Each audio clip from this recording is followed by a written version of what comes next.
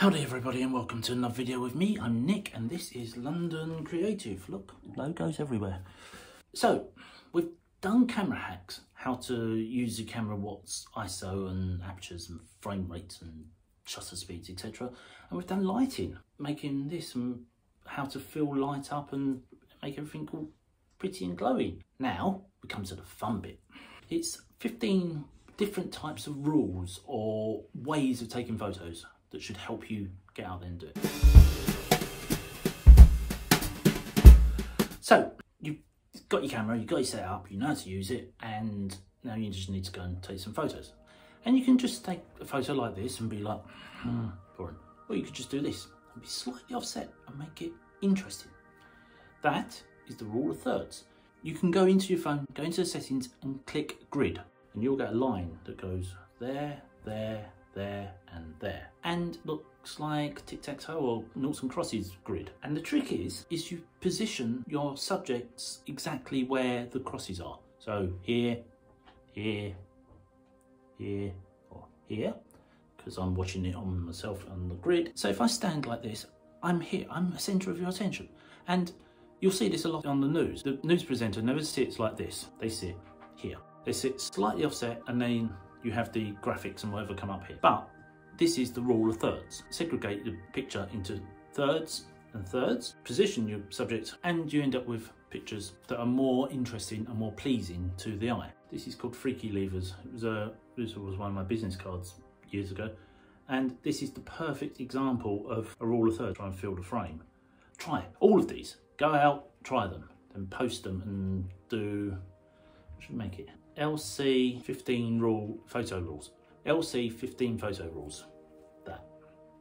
Hashtag it on Instagram, show me your pictures. I'll get to see them. So that should be a rule of thirds. But there's a variant. The golden ratio. The golden ratio takes that center point and pushes it in just a little bit so that I would be here. It's a variant and everything has a rule, and a rule must always have an excuse or an exception. The golden ratio basically takes this grid and shrinks it, brings everything in slightly closer to the center. Personally, it's not one I've used too much, with, again, certain exceptions. But then there's also the golden triangle. This basically takes the same idea and splits it, taking the same points, putting your subject's eye or hand in certain points, so you'd end up with a hand here and a hand here. It'd be interesting. Another variant is Fibonacci spiral, the never-ending spiral that goes in and it's slightly offset, and that works as well.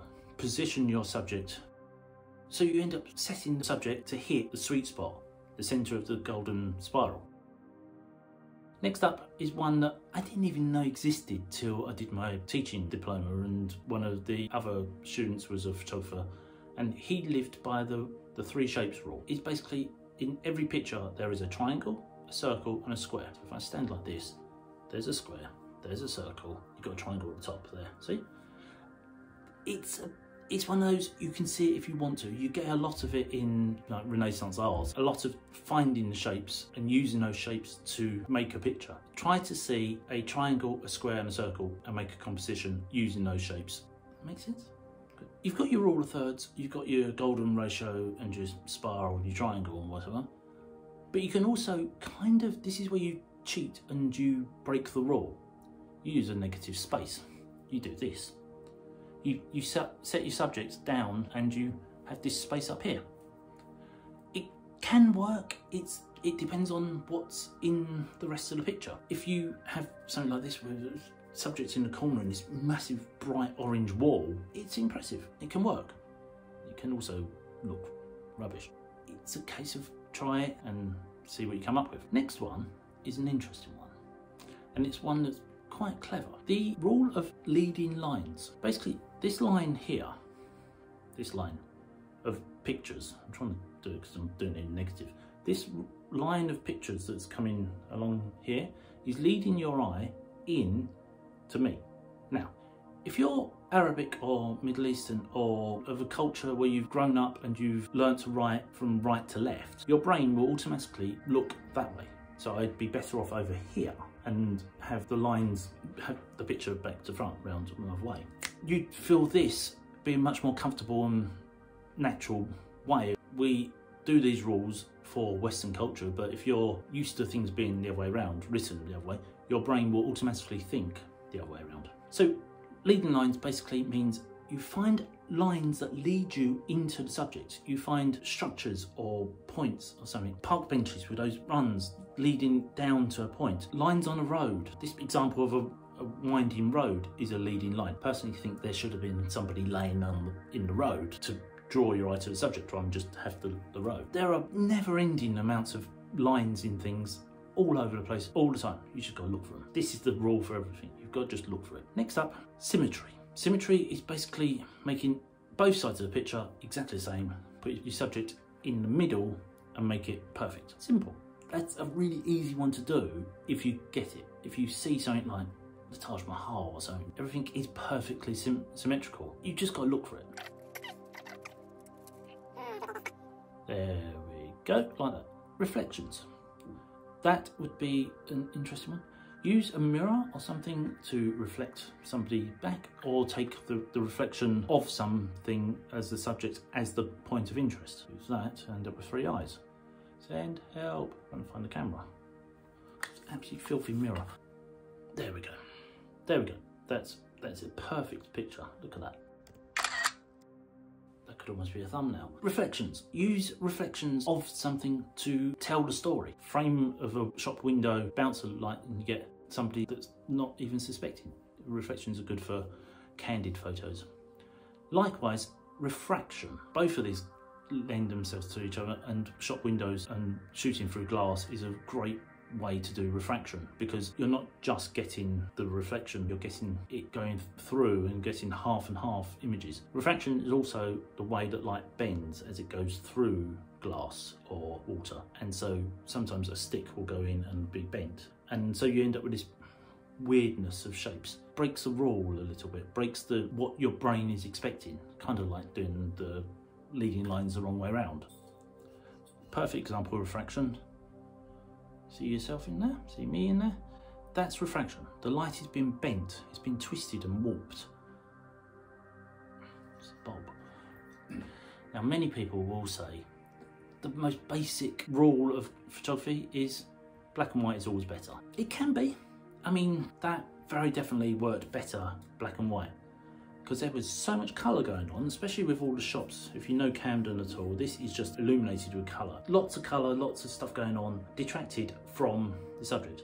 Turn it black and white, make it very contrasty, you end up with a dramatic picture.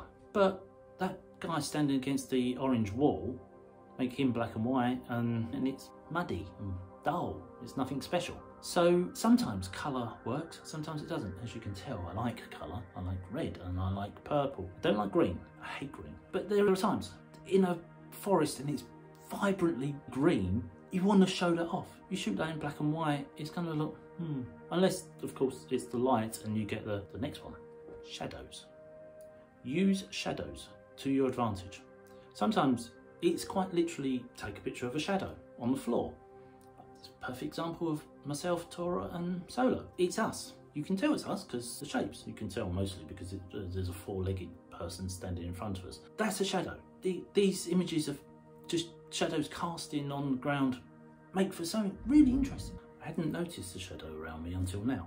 Shadows are interesting, especially if it's very contrasty and it's very colourful and very bright on one side, dark on the other. Contrasts help. Shadows can make interesting things. Put someone in front of a blind, you end up with lines across their face. Really dramatic, beautiful images. Or you can just take a photo of the shadow. Similarly, details. Take a photo of just a tiny part of somebody.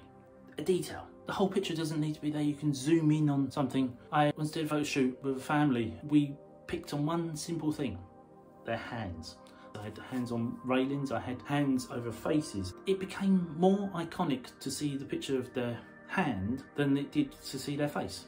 Details can tell more than a whole scene. Picture of this rope being led out by a climber is telling a lot. If you're a climber, it makes a lot of sense.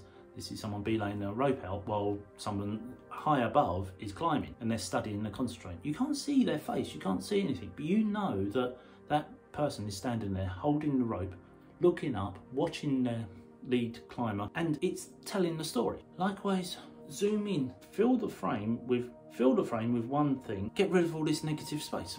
Another one to do is to shoot through something. Put that up like that and shoot through that, it becomes interesting. A filter, put that up like that, I can get that, there we go. Simple, just look around, find stuff, shoot through it. It's kind of the voyeur-y thing, shooting through gaps in doors. This is an example, another of mine. It's almost a secret. Most of the time when you're shooting through something, it's secretive or it's hidden. Shooting with the GoPro and putting it inside a coffee pot and then pouring on it gives you a unique point of view. You know, unique points of view is all that photography is about, really. Any more? It's 15. That's pretty much an entire portfolio there. This is your excuse. Go out and take one picture of each thing. So, picture of rule of thirds, golden ratio, where it's slightly smaller and the subject is much closer into the middle and you've got more space around the outside. Golden triangle, the line going down and intersecting. Golden ratio, the spiral that never ends. Negative space, where you have this big space around somebody. Leading lines, your lines, things drawing your eye in. Try both versions. Try the Western version and the, I call it the Arabic version. Symmetry, same either side. Then reflection, using the mirror. Refraction, bending light, twisting, making it warped. Black and white, over colour. Take a picture in colour, turn it black and white, compare the two. You'll have to put both next to each other, see if you can make it better by being black and white or be better by being colour. I guess you'd have 4 pictures there because you'd have one where the colour works better than the black and white and one the other way around. Shadows. Shadows. Casting shadows across my face, making it contrasty and so forth. Details. A small piece, something's detailed about something and fill the frame. Shoot through. Shoot through, like that. And I look forward to seeing your attempts. If you do try this out, and post them on Instagram with this hashtag. And you can also find me on all social media, follow the link. You can also buy me a coffee if you want to see me do more of these videos and help fund me, because I don't have enough subscribers to be, you know, the partnership thing of YouTube. I need more subscribers, and I need you to give this a thumbs up if this is helpful. Leave me comments down below, tell me any rules that you follow if you're already taking photos, or what works, what doesn't. Talk to me. Talking is good. Sharing is also good. If you think that somebody else would like this or somebody else wants to take photos, click it, click the share button, get the link, send it to them, or add it to your social media, or so forth. All these different things, all help. And of course, if you're not already, please subscribe. I don't seem to be growing. I've been doing this for over 2 years now, and I still have not got any growth. And until next time, I guess that's me, and I shall see you then. Bye.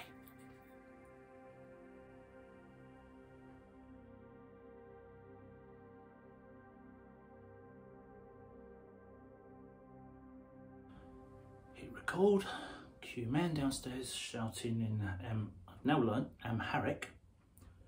I just need to know how to say shut up in Amharic, because he does not. So you have shadows. Yeah, look, I got a shadow. Why have I got more shadow on one side than the other now? There's a picture. Dog, totally confused. This light bulb is absolutely filthy. Yes. Oops, smash the light bulb.